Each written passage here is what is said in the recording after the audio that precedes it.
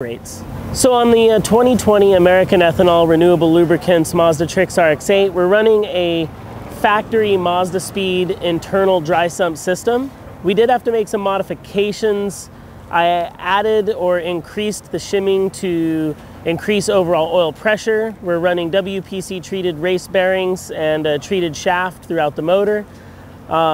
We left the stock E-shaft jets because we wanted to control volume flow of the eccentric shaft at idle, and we wanted to be able to rely on pressure and volume to really cool the engine at high RPMs and high horsepower range. So the factory dry sump system gives you one of the lowest profiles almost any motor can have.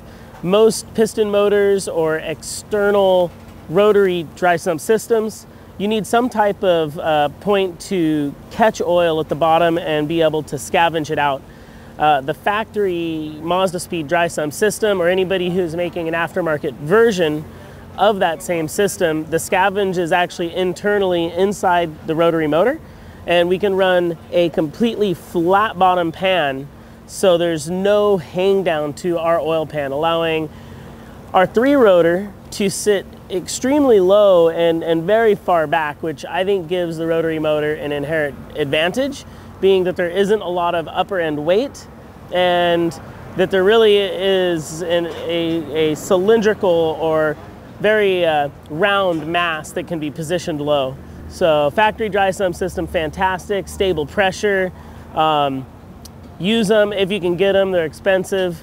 But they definitely have some advantages over external dry sump systems or wet sump systems, in my opinion.